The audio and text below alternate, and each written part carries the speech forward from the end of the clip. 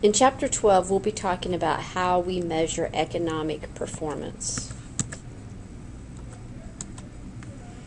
How do we know how our nation is performing? Well, economists base the performance of our nation on three important indicators. One is our output or our productivity. The other is the rate of inflation. And lastly, our business fluctuations. One of the most important measurements of our economy is the gross domestic product. This is how many products are produced in our country in a single year.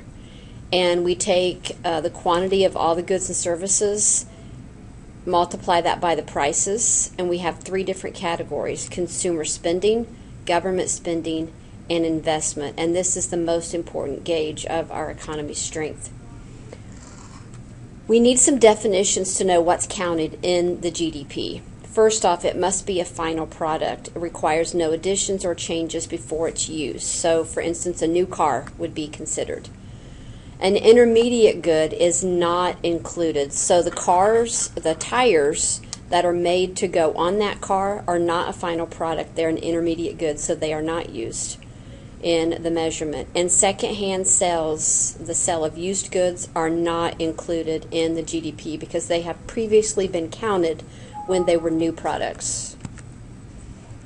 So other things that are not included would be a non-market transaction, that there's no receipt for instance, if you babysit for a neighbor, that's a non-market transaction. They pay you in some type of cash, and it's not included.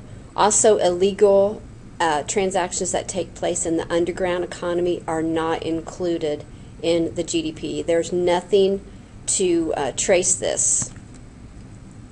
Here are some limitations of the gross domestic product and its measurement. Only includes those transactions in an organized market. It's not always comparable with other countries. And it also does count public bads, such as natural disasters that might cause billions of dollars in damage, but yet we produce a lot of goods in order to repair what's been broken down in a natural disaster. Another measurement that we use is the gross national product. It measures the value of final goods produced by a nation in a given year. Now, this is regardless of where the business is located. Net national product is the GNP with depreciation subtracted from it. Here's the difference in the GDP and the GNP. The GDP measures output in a country regardless of who owns the business. So Honda in Lafayette, Indiana is included in our GDP, even though we don't own Honda as an American-owned country.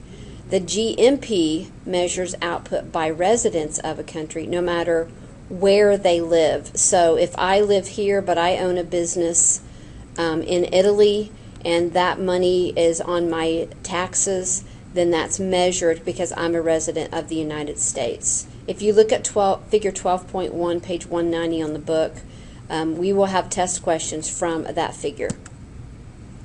Here is that figure, 12.1. It shows that the GNP is smaller than the GDP because we subtract out the money that we have to pay to acquire production outside of the United States. Underneath the GNP is also the net national product, national income, and personal income, the total income earned by consumers before paying taxes. Other measurements are transfer payments. These are payments that do not require any goods or services in return. So when we pay people a Social Security benefit every month, that's a transfer payment. There's nothing that they have to do in order to receive this money. Also, disposable income, a definition that you should already know, is the total income that consumers have after paying their personal income taxes.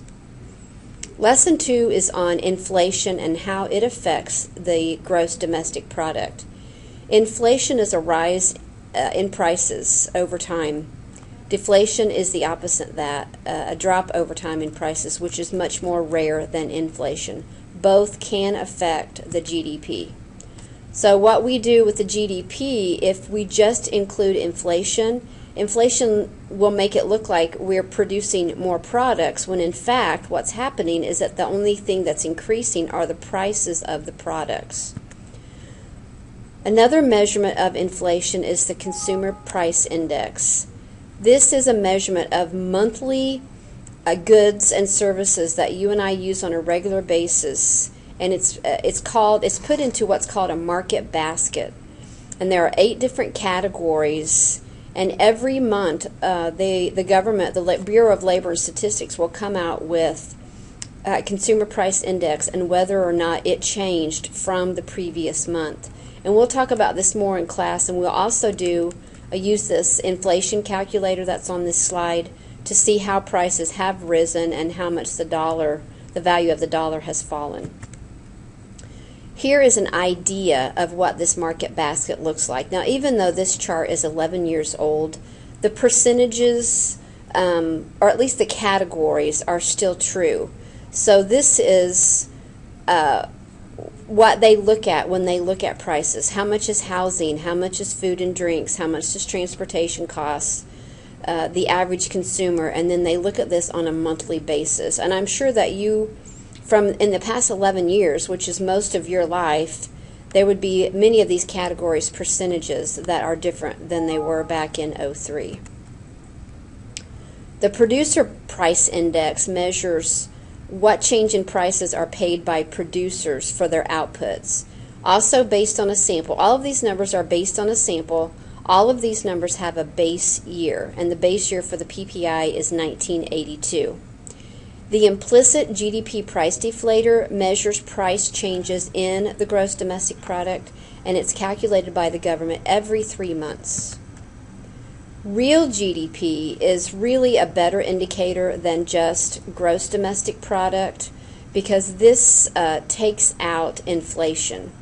So real GDP removes inflation and looks at, did we really produce any more goods or services? Nominal GDP is an empirically determined gross domestic product. So that's current, like right now.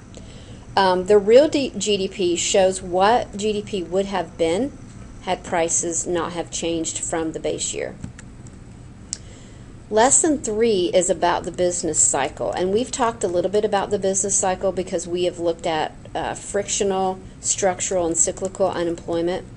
And cyclical unemployment is due to fluctuations in the business cycle. So now we can put some definitions to what the business cycle looks like. Fluctuations of real GDP are what make up the business cycle. And the cycle moves from a trough, which is a very low point, rises to a boom, which is a period of prosperity. Contraction is when real GDP declines and the business activity slows. A recession is when that contraction that we just talked about lasts for 6 or more months. And we saw that back in 07, 08 with the recession that occurred. Depression is a major slowdown in economic activity, and we have not seen this in our lifetimes, although we've read about the Great Depression and we know what happened during that time period. And expansion is when we're in recovery. So we have been in a downward direction and we're slowly increasing. And I would say that we are in an expansionary period right now. We're not slowly or we're not quickly rising toward a boom or a trough, but at least we are moving upward. Here's a chart of the business activity, and if you look, pay particular attention to the red.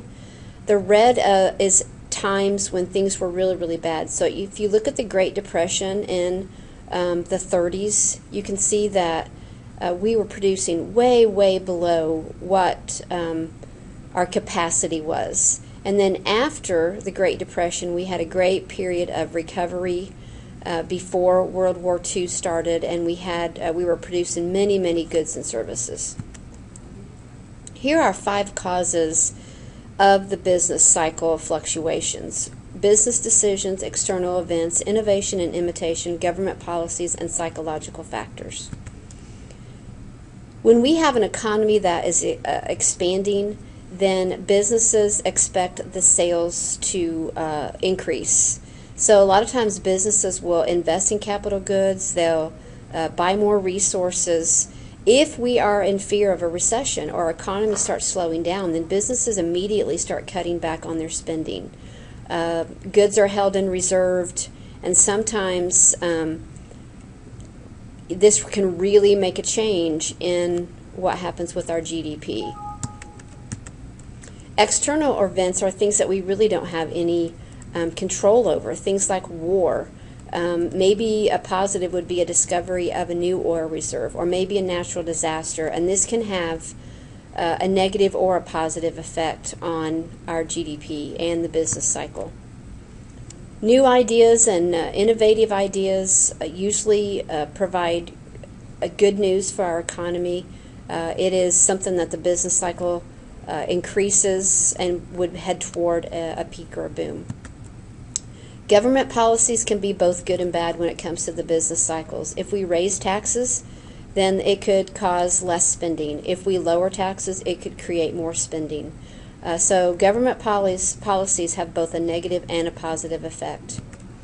Psychological factors. Maybe someone is just in fear of a war breaking out, or maybe on a positive note, there might be something around the corner that would lead to a cure to some horrible disease, and that would bring about a feeling of optimism by consumers. Economic indicators, you need to know the definition for. You need to know which of those are really important, such as the gross domestic product. And you need to know the definitions on this page, and there's a chart on the next page that shows what would be under each category. So these are measurements that we use to see how our economy variates and fluctuates. Those leading indicators are what we look the most at, and they are an indicator of what's going to happen in the future with our economy. I also want to say that there is going to be a pop quiz on this video, and some things that you want to know the definition of are CPI, GNP, GDP, real GDP, and transfer payments. So make sure that you know that